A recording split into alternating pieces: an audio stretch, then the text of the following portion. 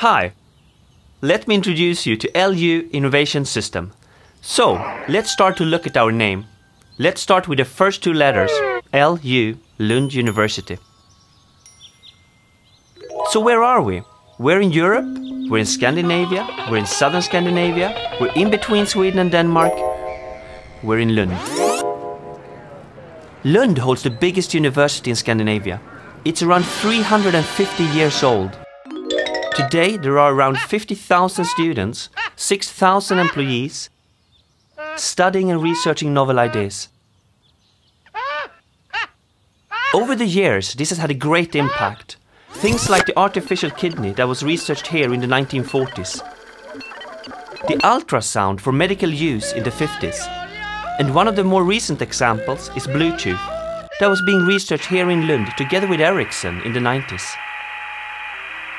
So, let's look at the second part of our name, Innovation System. What is an innovation? Innovation, invention. That's not the same thing. An invention, that's the result that you have in your test tube. An innovation, that's when that result is brought into the marketplace, into society, making a difference in people's lives. So what do we do at LU Innovation System?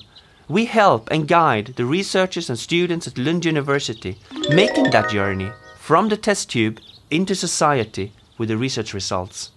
So, in short, that's LU Innovation System.